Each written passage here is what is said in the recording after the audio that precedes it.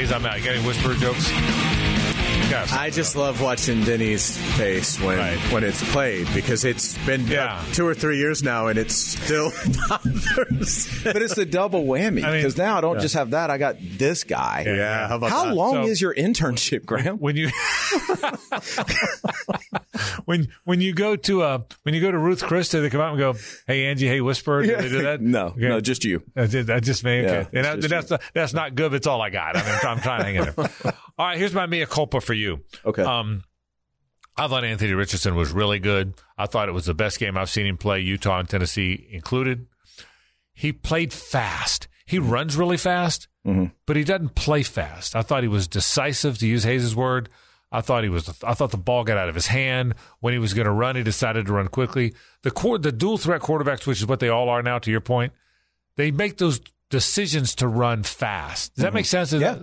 And I thought he played as fast as I've seen him play. I went back and watched. I didn't get to see it live. We were in Athens. But what I did think was that they played faster. Yeah, that's right. Yeah, they played, their tempo they played was with better. tempo. They did. They didn't have as many missed assignments. He didn't have as many, which is probably the reason why they didn't have as many. But offensive line, I thought, played better. Guys seemed to be a little more open.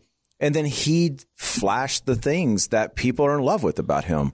You know, the throws back across the body and not needing the lower body to get a ball there.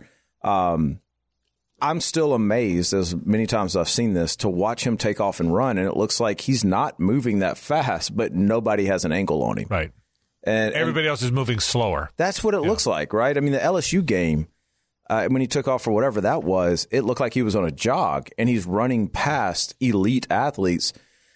I think to your point, Frank, it's just he's getting comfortable, and to his credit, he's put his head down. He hasn't listened to the noise this season, and he's got a goal, and his goal is just to continue to get better. And if he can put 4 games in a row in at the end of the season, I mean, it's going to be hard to imagine him coming back. I thought the throw to Frazier's was maybe the best of the year. What did he show you on the lofted touchdown throw? The fade, yeah. Yeah, there were a couple of those. I thought that one specifically, he just looked smooth to me. There was no doubt where he was going. There was no doubt that he could put the ball there. And there was this kind of a confidence around it. I love the touchdown where he worked back up in the pocket. I thought that was good because a lot of guys with his skill set, their eyes are going to go down. They're going to look to run. Right? He kept his eyes up, and that guy wasn't that open. He had to throw him out a little bit. So I thought he showed a much better processing ability than what he's shown in the previous game. I'll tell you this, back to the fade that Hayes is talking about. Yeah. I've seen him look like Tim Tebow was a runner. I've seen him fire lasers like Rex Grossman. I've never seen him have Warfel-like touch. That was a great throw. Yeah. That fade, that guy was covered. It was to the outside shoulder. That was as good, to Hayes' point, as good a throw as I've seen him make. I think for me, that's been the frustrating part because I see that all offseason. Yeah. And you see, gosh, this kid he's got as much arm talent as anybody I've ever seen in my life. And then you thought you saw it during Utah, but even then, everything was a laser. Everything was gas. Now we're starting to see it. We saw it. There was a ball against, I want to say, LSU that was similar, not as good, but similar. Now we're starting to see his ability just take over, and he doesn't seem to be thinking his way too much through the game. Danny, with quarterbacks in baseball, and I apologize, that's always a baseball or golf analogy with me, but that's all I know. My 2 favorite sports, so I'm good. Let's go. But baseball pitchers that throw really hard sometimes have to learn how to pitch. Mm-hmm. You hear the phrase all the time. This guy, he throws hard. He's a thrower. How does he learn? It looked like on Saturday. Does that work with quarterbacks? Absolutely. Because it looked like on Saturday he was learning how to. He wasn't just throwing hard. He was learning how to pitch. Absolutely. There's a reason why when you go to a game on Friday nights, you see maybe 3 different routes. And when you turn on your average high school player's film, you see go ball after go ball because they just throw it as far as they can, and a good athlete runs under it. Right. When you're looking at quarterbacks, if you start to see balls that are dropping in over the second level in front of the third level, and you start to see them work in the middle of the field and coming off of 2 progressions and still layering a ball to them, that's a really good player. And Ant has that in him. To your point, he's just had to learn how to apply it during a game. And this is, they just played their 9th game, 8th game? 9th. So he started 10 games. Yeah, right. That's literally it. Good point. So I think he's just trying to, and by the way, I mentioned this last week, and I'm sitting in the stands watching Tennessee, Georgia. I can't believe Anthony put the numbers up he did against Georgia. Yeah. Those defensive backs are – how has Georgia not missed a beat on this? It's unbelievable. We were up pretty high. It's amazing how good they are. It's unreal. They could have beat Tennessee. If it hadn't rained, they could have beat them by 30 points. Yeah, no doubt about it. In getting back to Anthony, so he's back at the Swamp, final home game Saturday against South Carolina. What will be some challenges for him, and how do you think he'll play? He stacked some pretty good games up. Again, statistically, I know they didn't win against Georgia. They didn't win against LSU. But I don't think either one of them are his fault. He missed a couple plays, but all in all, he kept them in games. Then we see him answer with what I would say, like Frank said, a complete game for the most part. He missed a couple checkdowns on Saturday. For him, the next step is, can you stack elite games together? Mm-hmm. Not good games, but elite games. Can you come back out with South Carolina knowing that, okay, we're catching him at the wrong time. We're going to have to spy him again. We're going to have to change our defense, something he hasn't seen. And then what do you do with that? Do you freeze up or do you play freely like you have the last couple of weeks? And for me, that's what I'm going to be looking for. And he's shown that if he can play freely and he can play fast, outside of top 5 teams, they have a chance against everybody, right? And that's a lot of pressure, but it's also a lot of responsibility, and that's good. He needs to feel that pressure right now.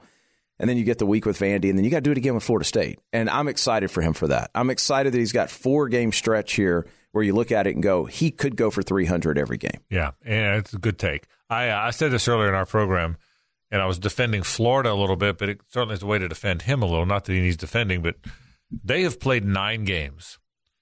I don't know that I've ever seen it quite like this, not in a while. They've played 9 games. 6 of the opponents have been in the AP top 10 at some point this year.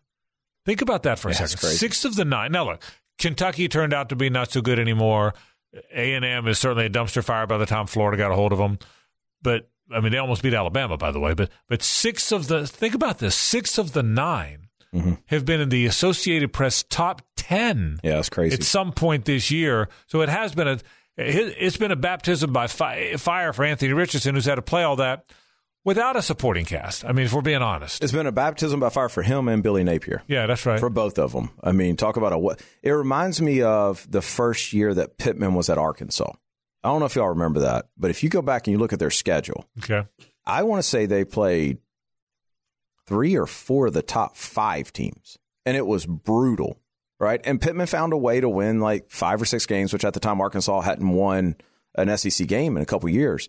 And then they catapulted that into a pretty good run for 2 or 3 years by Arkansas standards. I hope that's what we're seeing here. I hope we're seeing Napier and staff and crew go through the gauntlet and then have an offseason to go, okay, like we just went through it. Where do we have to get better? Not personnel-wise, that's right. A given. But where do we as a staff with our 100 people, how can we scout better? How can we perform better? How can we be more efficient? So I'm with you, Frank. I think in the long term, this has got to be a good thing. I don't think on any level it's a bad thing. I think it's a really good thing. How well do Richardson and Napier, how well do they get along? Great.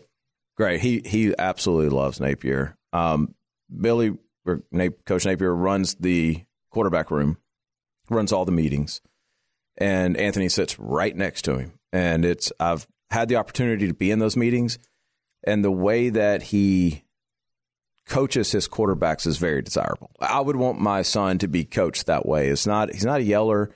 It's, okay, how do you learn? And that's a big thing, right? Like, how does my starting quarterback learn, and how do I need to present this to him?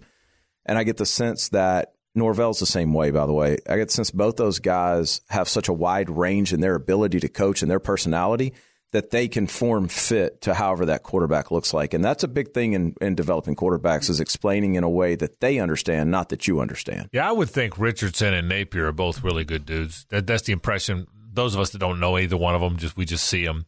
You would get the impression neither guy's cocky. Neither guy's, I mean, Billy's not a screaming, demean coach. Anthony's not a, hey, look at me quarterback. You know what I mean? And they're both really analytical. Yeah, they both of them. In typical Anthony Richardson form, that I'm telling you, the throw was also, Frazier's made a great catch on it. Yeah. And do you see that they asked him, they said, what was better, the throw or the catch? The catch. You know, most quarterbacks, even just playfully, would say the throw. Yeah. But he didn't do that. Before we get off Richardson, because we've got to go to break. Okay. And you would know this. Right now, if he has 4 good games, is he still a first-round draft pick in the National Football League draft? Yes. You think he is? Yeah. Expound on that, because I hear both. I hear some people say there's no chance he is because he needs another year to get better. I hear other people say, no, they're going to, once he starts going to pro days and combines, they're going to fall in love all over again. I think you got to realize that you don't need to have 32 first-round grades. Yeah. Right? When the teams grade you, great point. You only need to have 8. Well, 1. Well, that's true. Yeah, but if that team loves you enough, yeah. But let's assume there's 12. We've done all these numbers. There's 12 quarterbacks that may take 12 teams that may take a quarterback. We know what those 12 teams think of Anthony. Yeah. Like, we already know that. So, and we get those updates. And so the people we need to view Anthony as a first round grade, for the most part, do. And the real reality is, whether it's Josh Allen in Buffalo or Trey Lance in San Francisco, whoever, if you're big and strong with a rifle arm and can run, that trumps a lot of stuff. And now he's playing well. And for the record, Gator fans, I would love to see him back in games. Yeah. That's not my role in this. So let's just cut that off before we get to December. Before you get blamed. Yeah, before we get to December, I'd have no say-so. He's coming out and it's Denny's fault. Right, exactly. Let's take a break. Let's talk more about that. I want to talk about Jordan Travis and Trevor Lawrence up next with Denny. Stay with us.